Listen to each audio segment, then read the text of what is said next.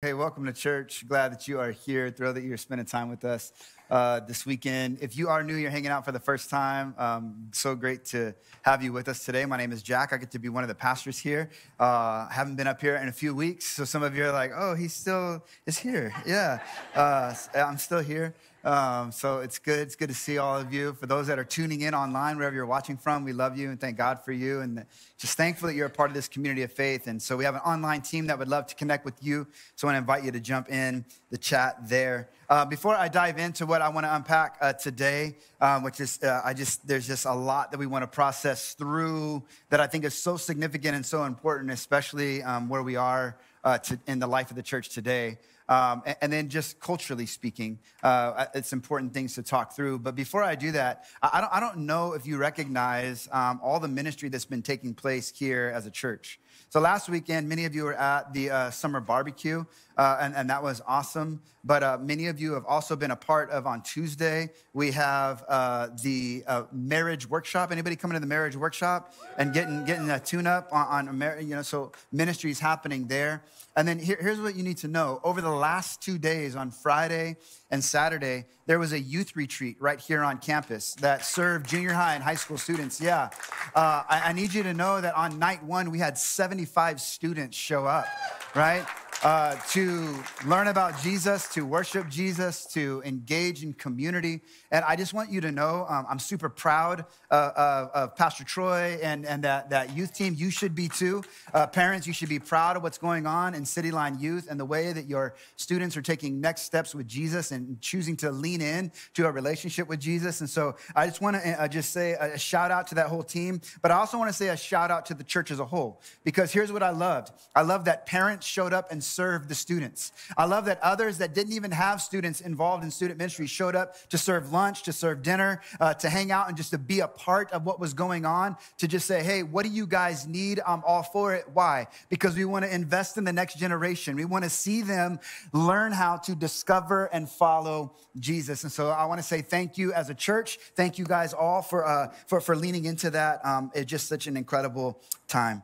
So today I'm going to dive into a short 2-week teaching series that we're calling Heart and Soul. Heart and Soul is language that we've used before, language that you're probably familiar with. It's honestly not even really a series as it is much more of an ongoing conversation for us. I see that some of you on the way in, you got a little thing that talks a little bit more about heart and soul and what we're going to talk about today, and I'm glad that you have that. Some of you, that's probably going to be familiar to you, but here's where we're going. It's the end of summer. If you didn't know, welcome. Okay, it's the end of summer. Summer's almost done, which means that now we're at a transitional moment, aren't we? Where we're going to transition out of summer and we're going to begin to transition into fall. And as we transition into fall, there's a lot of changes that take place. Schools going back into session. Parents are trying to figure out how to reacclimate the schedules, and college students are trying to figure out how to reacclimate their life, because we've had a break in the summer and we've had some fun in the summer, and we've kind of set a different rhythm for the summer, but now that rhythm's going to change. And here's what you know. Anytime there's a transition in life, anytime there's a natural ebb and flow of things are now changing, it's also a teachable moment. It's also a teachable moment where we can kind of recalibrate, we can rethink, we can kind of recenter in on who we are and what we do. And that's exactly what these next couple weeks are all about. As we prepare to lean into the fall, what we want to do is we want to remind us of who we are as a church. Why do we do what we do? What are we living into as a church? Another way you can say that is that this is a bit of a vision series.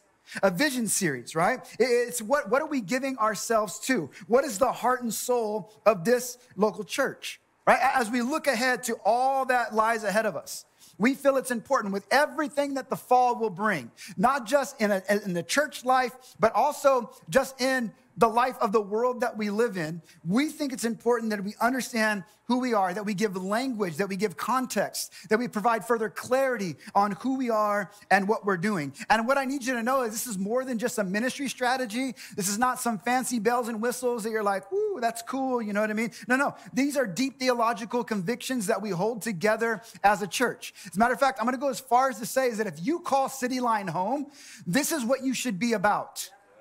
If you're not about the things that we're going to talk about over the next couple weeks, I want to invite you to reconsider if Cityline is the home for you. You're like, did a pastor just say I should reconsider if this church is my home or not? Yeah, absolutely. Absolutely. Because we feel that we're going somewhere. We feel that God has called us to something, that we're inviting us all to be a part of it. We think it's something that we should all desire to be a part of. And the question remains that if you don't desire to live into that or be a part of that, then the question is, well, what's going on in my life? Well, why am I doing what I'm doing? And that's incredibly important. So if you've been around Cityline, you probably heard some of these things before. It'll provide further clarity and depth and insight for you. But if you're new, some of these things are going to be refreshing. You're going to be like, oh, that makes sense. Because here's what I love. People come to Cityline and they say, I love what I feel here. I love what I experience here. I love, everything that's going on here. And you don't know quite how to articulate what you're thinking or feeling or experiencing. But we want you to know that we think there's some things that we lean into as a church that actually develop what you are feeling and experiencing. And if we can lean into those more deeply, then guess what? We can experience God together more powerfully.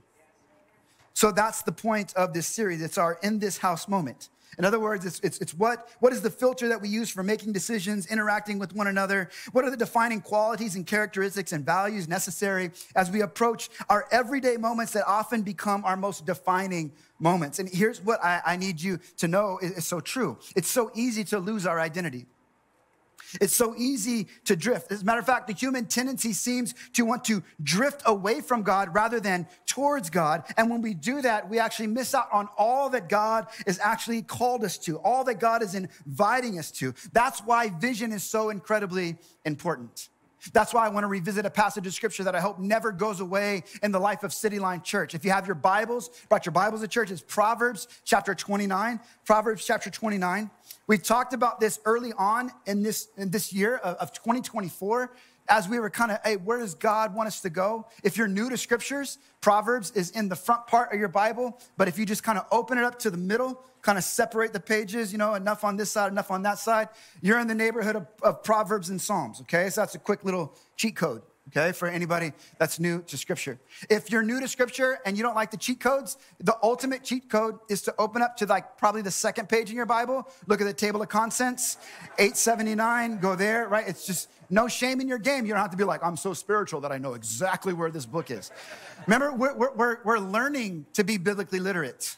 Many of us were not taught that growing up. Many of us are new to faith, right? Many of us, we learned the books of the Bible by memorization, but we can't point to where they are, right? So we're getting better at becoming accustomed to the scriptures. Proverbs 29:18, I'm going to say this in the Message version, and then I'll follow it up in the NIV version that we've been processing through together. But the Message says this. This is according to Eugene Peterson, the author of the Message. If people can't see what God is doing, they stumble all over themselves. But when they attend to what God reveals, they're most blessed. I'm going to let that sink in for a second, okay? Another way that this scripture is read is in the NIV version, which many of you probably have. Proverbs 29:18 says, where there is no revelation, people cast off restraint. But blessed is the one who heeds wisdom's instruction. Where is wisdom from? The wisdom that comes from God himself. Blessed are those who actually heed the wisdom of God. I think that's such a fascinating statement to say. Where there is no revelation, people cast off restraint. What is the author of Proverbs trying to let us know? I believe that he's trying to say, in other words, when you look at your life, when you don't know who you are and you do not know where you're going, here's what happens. You tend to go anywhere. You tend to feel a little lost. You tend to kind of just stumble through life.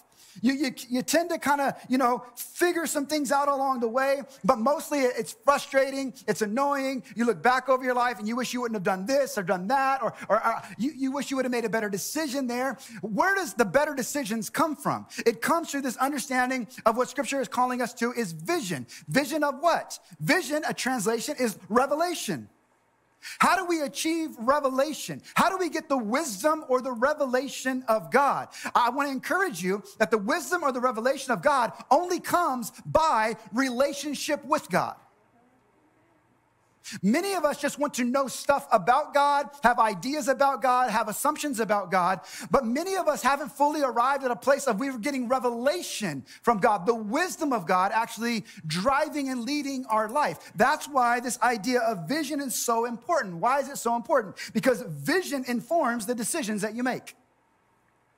Vision always informs the decisions that you make. So you're like, was there a vision that we have for the church? What is the revelation of Cityline Church? I would say yes. Our vision for Cityline Church, and this is something you should know about this house, right? There's lots of other churches doing lots of different things. Here's what we say our vision is. Our vision is our overarching big picture. It's our ultimate goal, right? It's the thing that we desire to see happen. And you know where we get it from? We get it from Jesus himself, because I believe that Jesus gave revelation. Jesus cast a vision for us. How did he do it? It goes all the way back to the prayer that he taught his disciples to pray. What is our vision? Your kingdom come, your will be done on earth as it is in heaven. Your kingdom come, Jesus. Your will be done in my life, in my family, in my world, in my neighborhood, on my job, as it is in heaven. See, that's so beautiful, right? Because we think a lot about heaven. Some of you are like, well, one day I hope to go to heaven, and one day I hope to be with Jesus together in heaven. And you've read some things about heaven or been told some things about heaven, but what we fail to realize, we say this a lot, but eternity is now. Eternity starts now. When you say yes to Jesus, guess what? All the blessings and benefits of heaven, all the blessings and benefits of God, everything that God has in store for your life, it becomes available to you. Why? Because you've been adopted into the family of God. You are his very own child. Amen. It's pretty powerful. So God, if that's true, if all that you are and all that you have is available to me, then God, I want your kingdom to come and your will to be done on earth as it is in heaven. I want to align my life with you, Jesus. I want to align my life with you. I want to lean into all that you have for me. Jesus, I'm choosing to place my faith in you. I'm going to trust in you. However, we have to understand, to realize that vision, we have to also actively be participating in the mission. Some might say, well, isn't the vision and the mission kind of the same? They're definitely linked together, but they're two different things. The vision, again, is the overarching big picture dream. This is what we ultimately hope to see. Jesus' kingdom come right here on earth as it is in heaven. Full restoration by the power of Jesus Christ. Well, how's that going to happen? Well, we got to get on board with the mission. What does the mission mean? The mission is the purpose. The mission is the purpose. It's the part that we play as Cityline Church in the vision of seeing his kingdom come, his will be done on earth as it is in heaven. What is the mission of Cityline Church? I wonder if anybody knows it by now. The mission of Cityline Church is to help people discover and follow Jesus. It's what we do. It's what we're about. At the very core of who we are, our goal is to help people discover and follow Jesus. If we're doing something that is not helping people to discover and follow Jesus, you know what we've committed to as a team? To stop doing that. If there's anything that lies outside of helping people discover and follow Jesus, guess what? We don't have time to invest in that. We want to help people know Jesus. Why? Because Jesus changes everything. Jesus is the only one that can bring change in my life. He's the only one that can change your life. He's the only one that can fix our situation. He's the only one that can change our circumstances. He's the only one that can take our heart of stone and actually turn it into a heart of flesh, where we begin to love like Jesus, show grace and truth like Jesus, begin to actually live the ways of Jesus.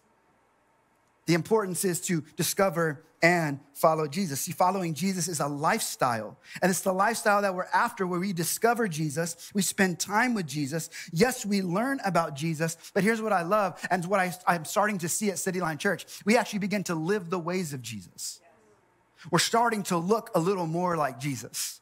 We're starting to understand what it means to be the hands and feet of Jesus. We're starting to understand what it means to go beyond Sunday and take Jesus into my Monday and Tuesday and Wednesday and everything that I am speaks to all that Jesus is. Which brings us to the Apostle Paul. If you have your Bibles, I'm going to invite you to go over to Colossians chapter 1.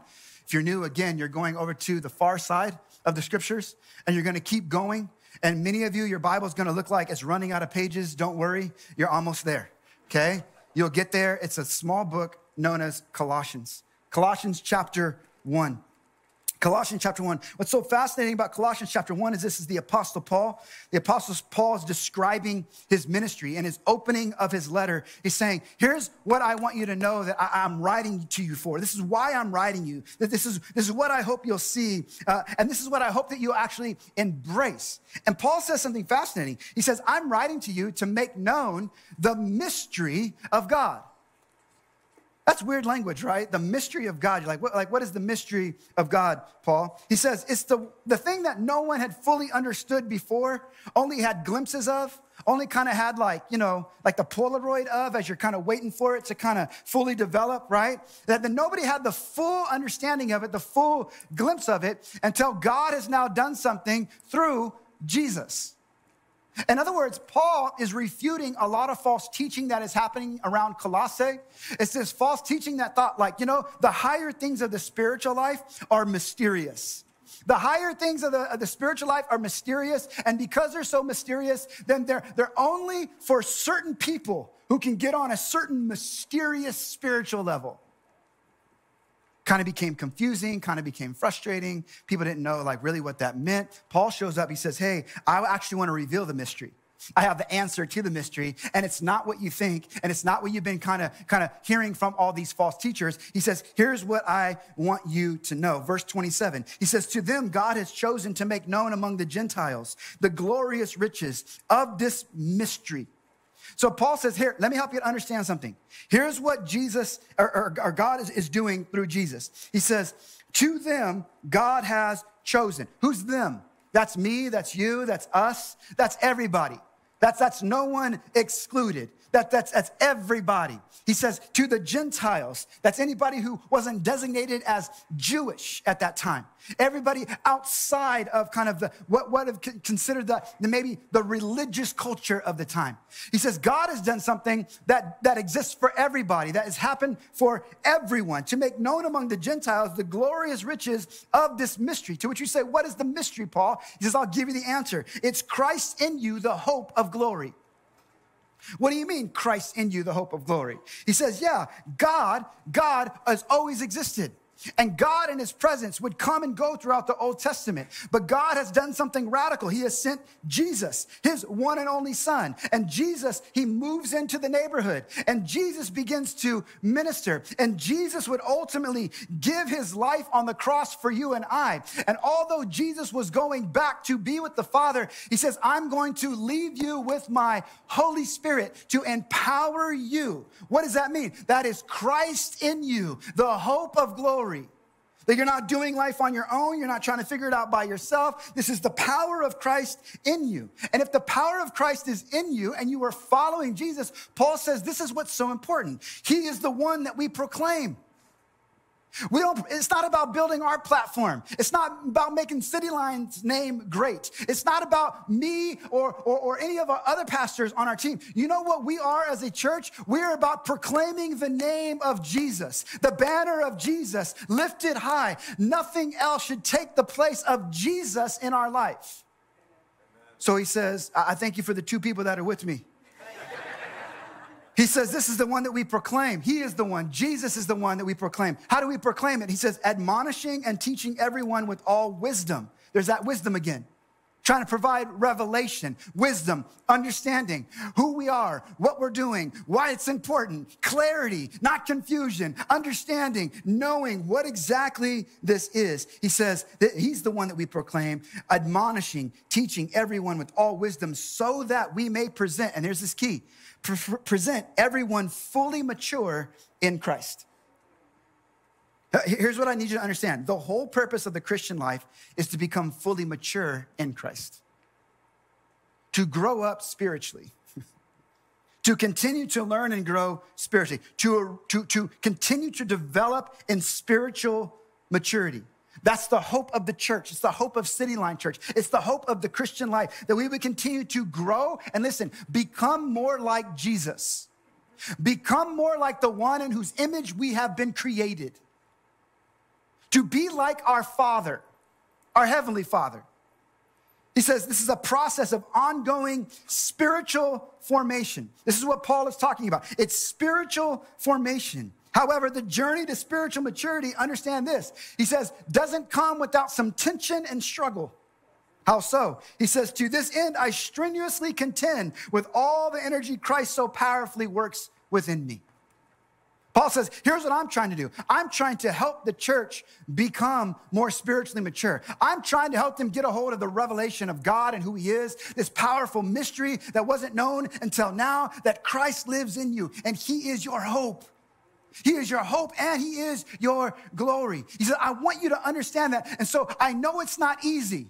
I know there's no limit of distractions. I know there's nothing that would kind of, try to creep in and try to pit people against others and try to argue and try to fight and try to all these. He says, so I strenuously contend, not in his own power, he says, but with the energy that Christ has so powerfully works in me. He says, for Christ to be fully formed in us, we have to put in the work.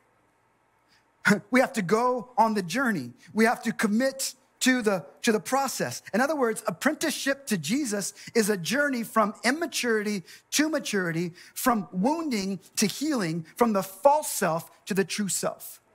You see how that works? You see what God is trying to do in our life? How does that happen? Those things don't naturally happen. He says that's why we admonish. It's a fancy word, isn't it? Anybody ever been admonished before?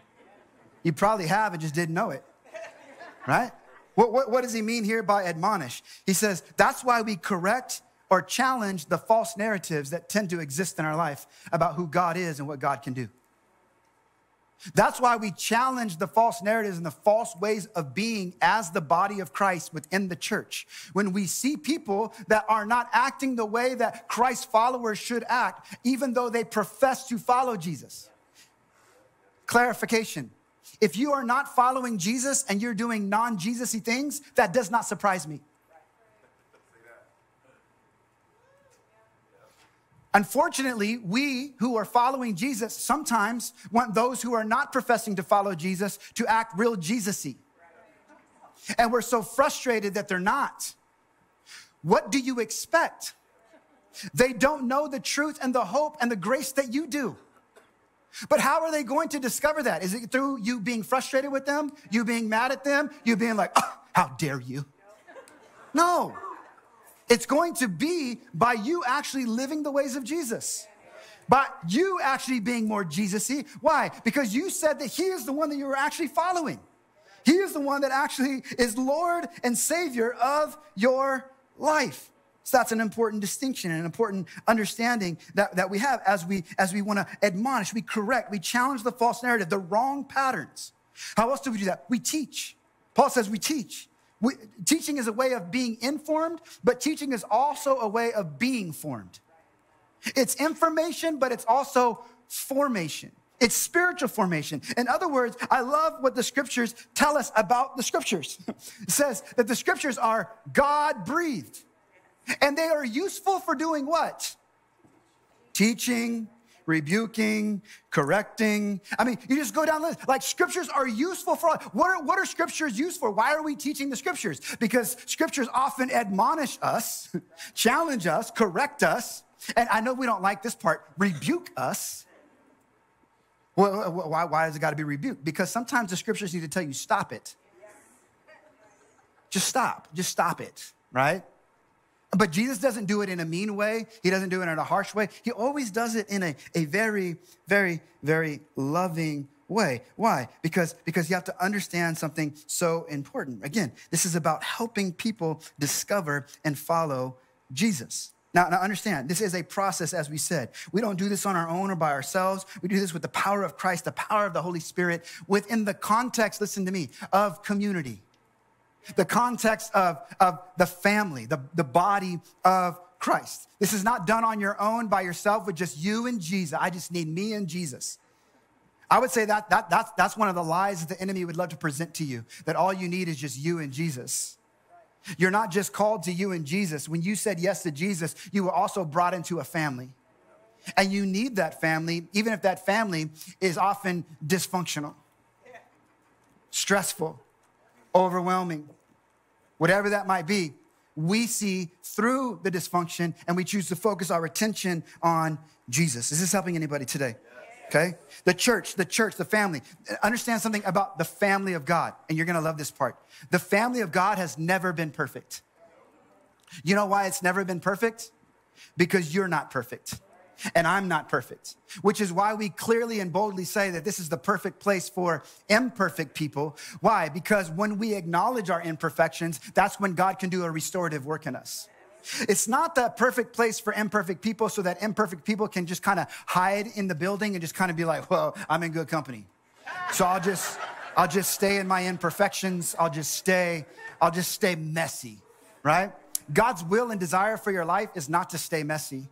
God's will and desire for your life is not to stay broken. Understand me today. God's will and desire for your life is one of wholeness, one of healing, one of restoration. Again, where you step out of the false self and begin to live into the true self. But it's interesting when you get together and we're all far from perfect, right? Because being far from perfect oftentimes creates some sort of level of tension. Yeah, actually, if you read the accounts of the early church was no different. We hold the early church high as like, oh, wow, like these guys were just phenomenal and amazing. But you know what? They were also incredibly dysfunctional.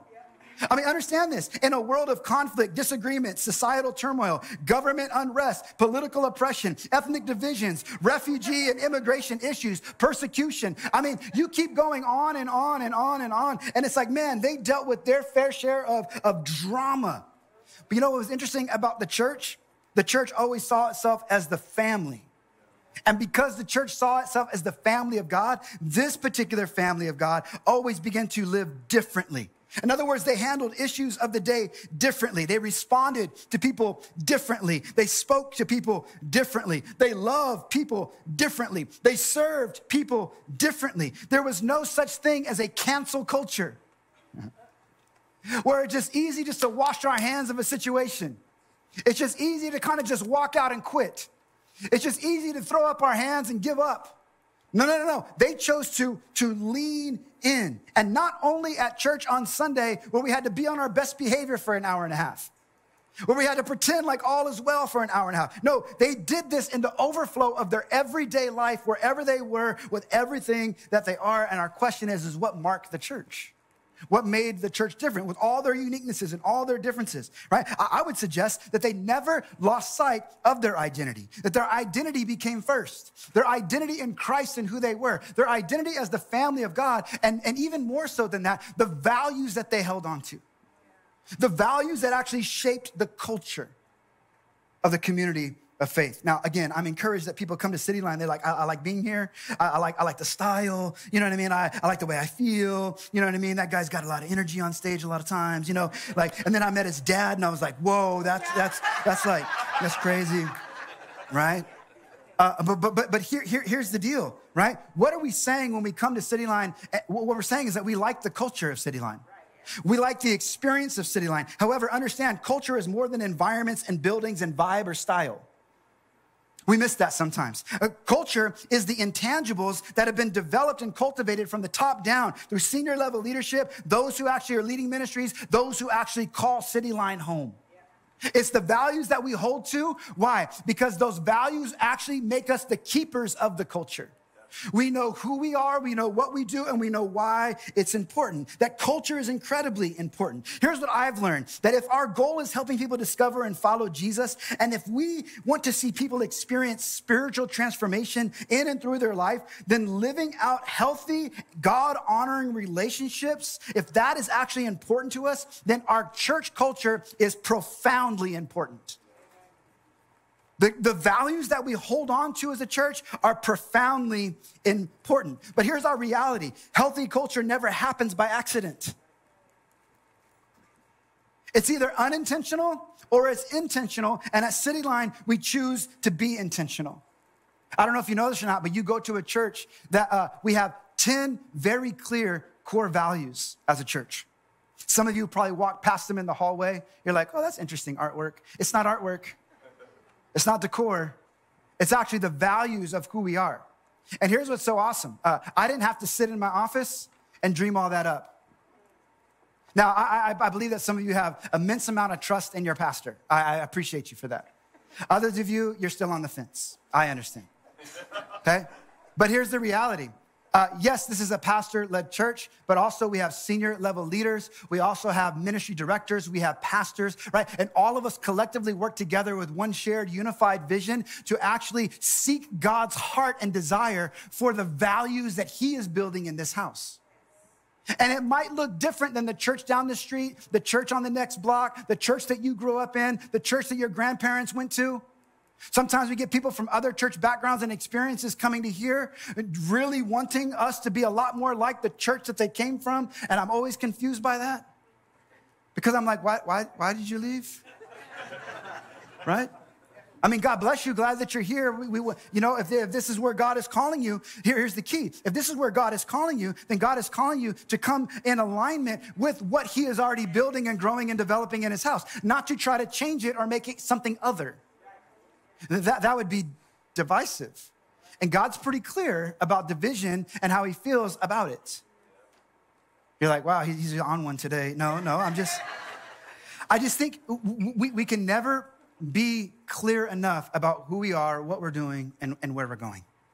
So I want to talk about some of our core values today. I want to talk about the values that shape who we are in our last few moments together. Can you guys hang in about another 20 minutes? Okay, I can't promise I'll be done, but just hang in, okay? So the values that shape who we are, okay? So there's 10 core values. Good news, I'm not gonna talk about all 10 today, so breathe. Okay, I'm gonna highlight a few of them this week. Next week, we're gonna highlight the rest of them. And then next week, you're also gonna meet some of that senior level leadership team. And I'm pleased to announce that we have a few people that are taking next steps to join that team. Our leadership team is growing. And so we're gonna get to honor them, pray over them, and officially commission them. And so I'd love for you to be here and share in that experience as a church family as well. But the first is this. I want you to understand that all of our core values to create the culture that we are here at Cityline, they all begin with we. We is always greater than me. This is about us.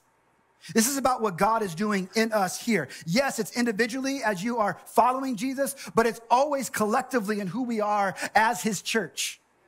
This church does not belong to me, y'all. It doesn't belong to the pastors here. This church belongs to Jesus. It's his church. Cityline belongs to him. And I love the fact that he's in control, that he can do what he wants to do, right? Matter of fact, I pray every weekend that God, before I go up here and teach, would you just take over? Like, I don't even need to teach today. What if you just did Acts chapter 2, you know what I'm saying? Tongues of fire, boom, came down. Everybody passed out, boom, you know what I mean? Like, we get up 40 minutes later, we're like, love you all, have a good, peace out. Right? That'd be so amazing, wouldn't it? Oh man, yes, Jesus, you know what I mean? But instead, he says, no, I want you to speak the word that I gave you today. And I want you to speak it into your people because here's what happens. Once you speak to the people, the hope is that they begin to, together with God's help, begin to figure out what does this mean for me? And is this true of me? And where am I at in this? And what is my part of this story? And where is my participation at? And how am I continuing to carry this out? And what am I allowing God to do in me? And if pastors on this stage are giving me the word of God and the word of God is correcting and rebuking and challenging and admonishing and encouraging, then here's what I know. It's not them that's doing it. You can be mad at me all you want. That's fine. Matter of fact, I'm used to that. Okay? But if you're going to be mad at me because I'm teaching the scripture and what scripture says, it's not between me and you any longer. It's between you and what Jesus is trying to do in your life, and you can resist it and you can fight it and you can argue against it all that you want, or you can surrender to the good work of Jesus in your life and experience life like never before. Right? That's who we are as a church. So what are the values that shape this church? First one is this, that we have a reason to celebrate. Okay? In this group project, in this family project, right? In this spirit-filled movement that we know of as the church, okay? Cityline Church, understand we have a reason to celebrate. What does that mean? It means that from the very start, God has designed us to be a people of joy and celebration. From the very start, we've been designed to be a people of joy and celebration. You know what's interesting about the culture that we live in? Culture is desperate to find anything that they can to celebrate. You ever notice that? They're looking for any excuse that they have to celebrate. Just take, for example, birthdays, anniversaries, retirements. I mean, just look at our calendar, 12 months in a year, and there's multiple things to celebrate every single month. You think I'm joking? We have New Year's in January. We have Valentine's in February. We have St. Patrick's in March, right? We have spring break in April. Just joking. We have Easter, everybody, in April. Gosh, right? But multiple things that we can celebrate, right? May, it's like take your pick. You want to do Memorial Day? You want to do Mother's Day? You know what I'm saying? Like, what do you want to do in May? Because May, Cinco de Mayo. Okay, yeah, we got a bunch of them for you. And you go throughout the year, every single month. We are desperate for something to celebrate. Why? Because we have an innate hardwiring that says that we should be the kind of people that is a people of joy and celebration.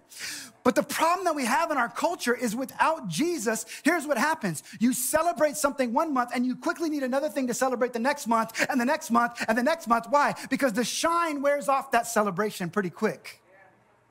You're always looking for more. Why? Because many of us choose to want to celebrate out of trying to ignore or push away from the real issues that exist in our life. Hey, you know what? I know I got real things I gotta lean into. I got real things that need to be fixed in my life. I got real things that need to change in my life. But you know, if I go over here and I have a good party, if I get a good time, if I can numb the pain a little bit, while I'm over here having a good time, then guess what? I can ignore it for a moment. But guess that thing doesn't go away. And then it shows back up and you're looking for something else to try to mask it or cover it up or change it.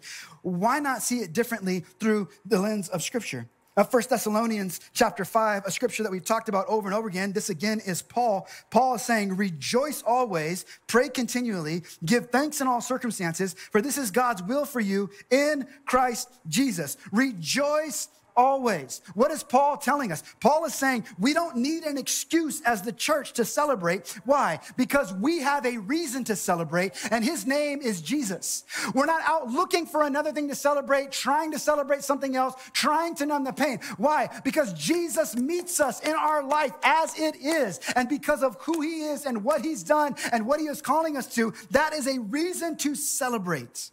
You know what I love about God? I mean, if you're gonna do religion, right? Why not follow Jesus? Because Jesus has always been the God of celebration. Matter of fact, not just the God of celebration, but Jesus goes beyond celebration. Because isn't it true when you're celebrating something, it makes you happy? We use that word a lot. Happy birthday, happy anniversary, happy retirement, right? It's happy, it's merry, it's happy. And we think that, to actually live life, we have to have some sort of happiness. But I love that Jesus goes beyond happiness. And Jesus says, I have come so that not that you would just be happy, not that you would just be merry, not that you would just kind of make it through life. He says, but I have come and I have told you the things that I've told you, that your joy would be in me and that your joy would be made complete. In other words, Jesus isn't so much concerned about your happiness as he's concerned about your joy. Why is Jesus concerned about your joy? Because that's a condition and posture of your heart, not your circumstances. Happiness is about my circumstances. Did things go well for me today? Was it a good week or not? Did I get the raise or not? Did I get the new position or not? Am I dating now or not?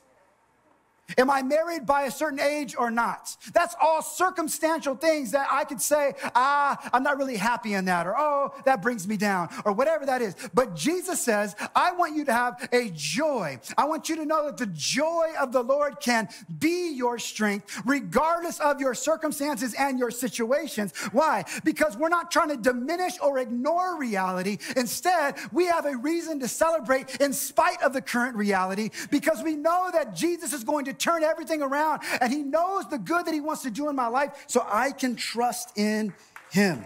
I can trust in him. See, oftentimes we come to church and we're like, man, that's what makes me mad about church. You know what I'm saying? Like sometimes you guys are always happy, always happy. And I come in here and I'm down and I'm frustrated and I'm hurt and I'm anxious and I'm depressed. And I'm saying, look, we talk about all that as well. Jesus cares about your mental health. Jesus cares about what's going on in your life physically and emotionally. Jesus is the one that gave you your ability to have emotions. He understands that. He sympathizes with that. And we're not trying to diminish those. We're not trying to ignore those for the sake of just come in and jump around and celebrate. I love what we did today. We stripped everything down and went acoustic, and people got all confused. They're like, Are they going to turn it up? How come nobody's on the drums? You know what I'm saying? Like, what happens when everything just kind of goes a little sideways in your life and the only voice you have is your voice to be able to celebrate God? What happens when you come in, and what happens if none of the electrical was working one Sunday and the only music that we had was the sound of your voice and you lifting it up to Jesus and you celebrating him in spite of the hurt and in spite of the pain and in spite of the struggle, no matter what the situation is? Why? Because you had the joy of the Lord as your strength.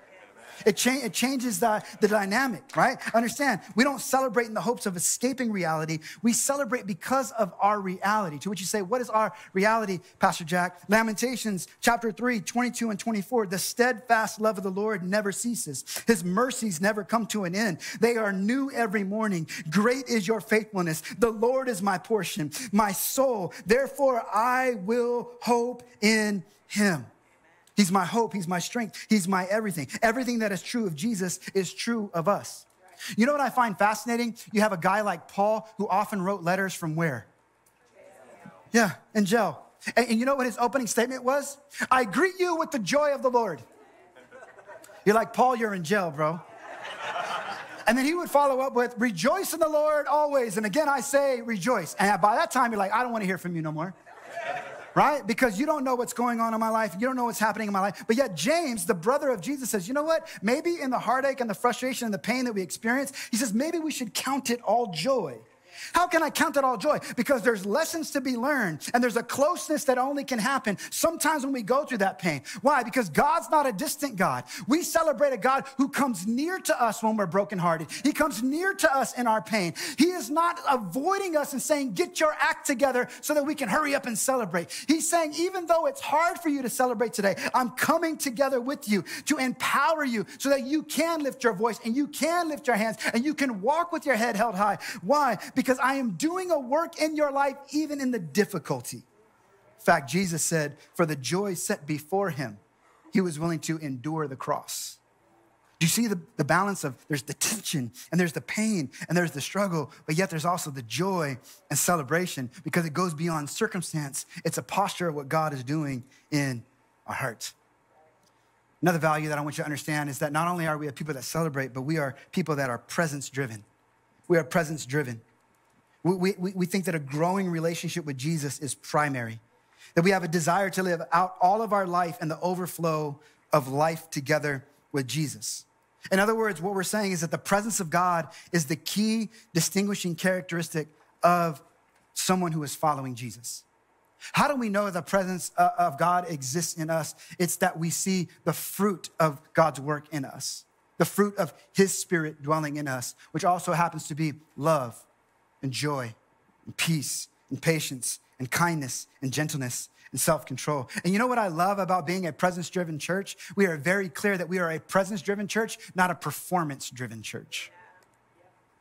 We're not trying to wow you. I pray that God makes me a better communicator for his name and his glory. But you know what? I'm not here trying to impress you with communication tactics.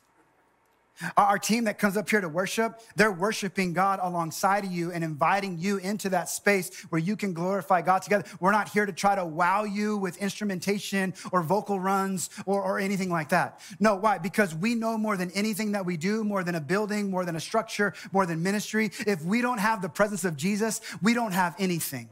If the power of the Holy Spirit does not exist in this place and we are fully leaning into all that Jesus is inviting us to, then guess what? We have nothing. Which brings up a key question that all of us have to answer at one point in time or another. What is driving your life? What currently is driving your life? Is it other things in the world that's driving your life? Is it your resources? Is it your career? Is it your family? What are the things that are driving your life? Or have you been filled with the power and presence of Jesus Christ and you are, as they say in 2 Peter, being carried along by the Spirit as you continue to follow Jesus? New Testament scholar Gordon Fee says, the point of the whole story of God is simply God's empowering presence. That's the point of it all, that God wants to have us dwell together with him. We just talked about that in Psalm 23, that our desire is that we would dwell in the house of the Lord forever. Where's the temple of God, may I ask?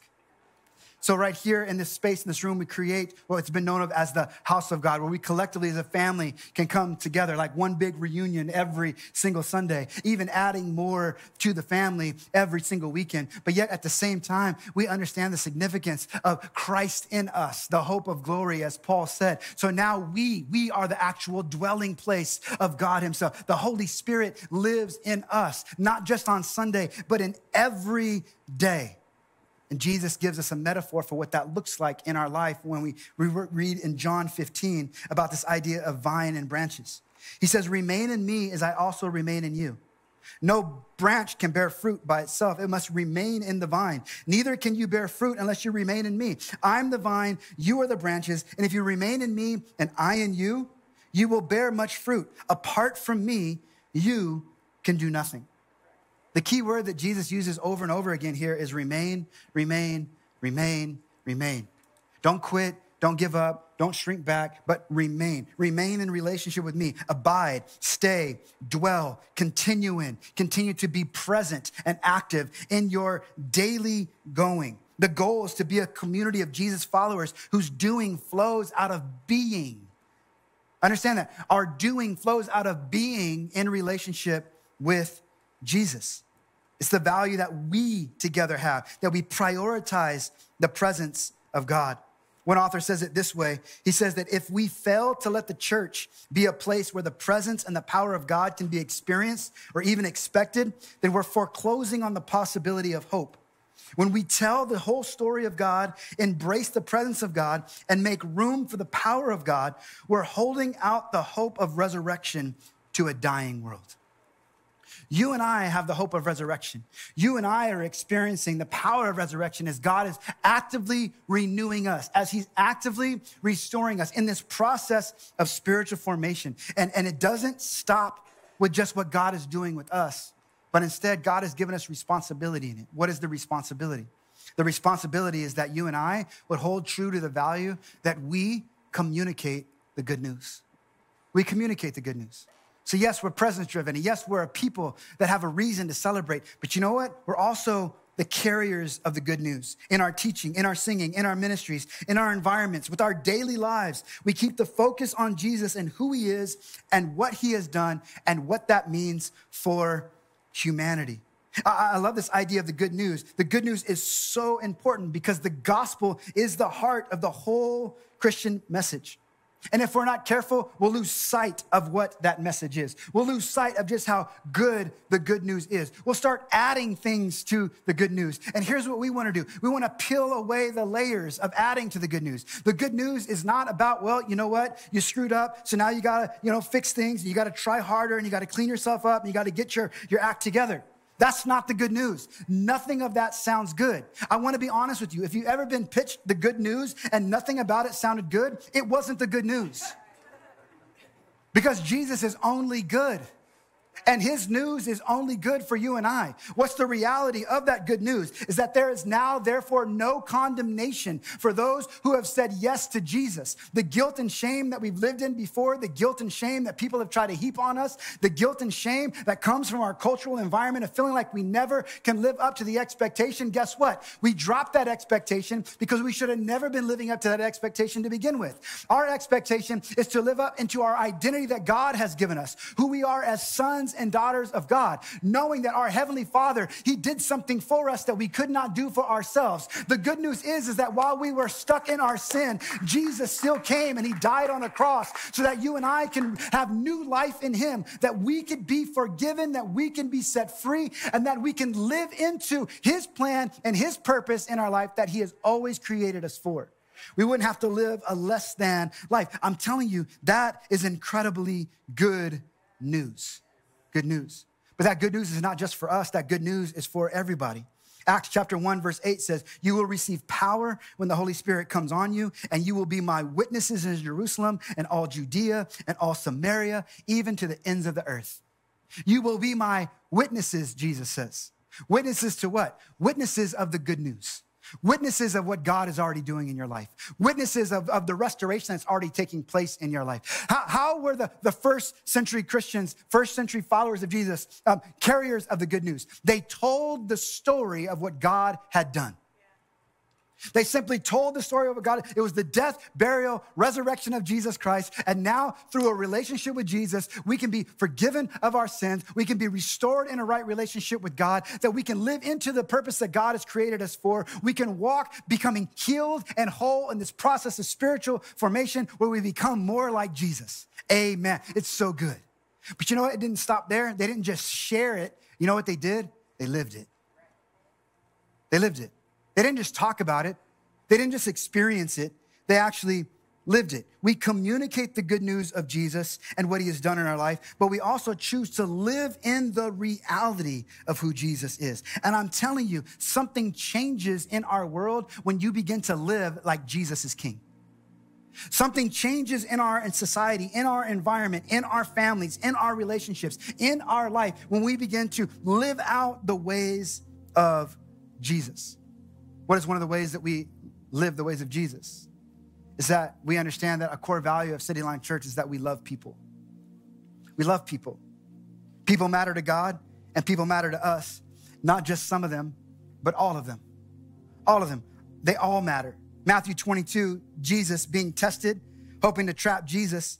They ask, out of the law, the religious law, 600 and some odd commandments, what is the greatest one, Jesus? And Jesus replies with the all-time greatest comeback. He says this. Jesus replies, love the Lord your God with all your heart, with all your soul, and with all your mind. And this is the first and greatest command. And the second is like it. Love your neighbor as yourself. See, Jesus always integrated being a presence-driven people, the presence of God, with the practice of loving people. It wasn't just love God and that's it. No, it's love God and love people. All people, no matter where we find them, no matter what's going on in their life, no matter what stage of this spiritual journey with Jesus that they're on. I love what author Carey Nieuwhof said. He says, reaching the unchurched and those far from God doesn't mean our theology changes, but it probably means our compassion does. It means that we see faces and not names. It means that we understand stories, not just the situation. It's that we go beyond assumptions and stereotype, and instead we actually see a person created in the image of God, that God has a plan and purpose for their life, and he wants to do something restorative in them.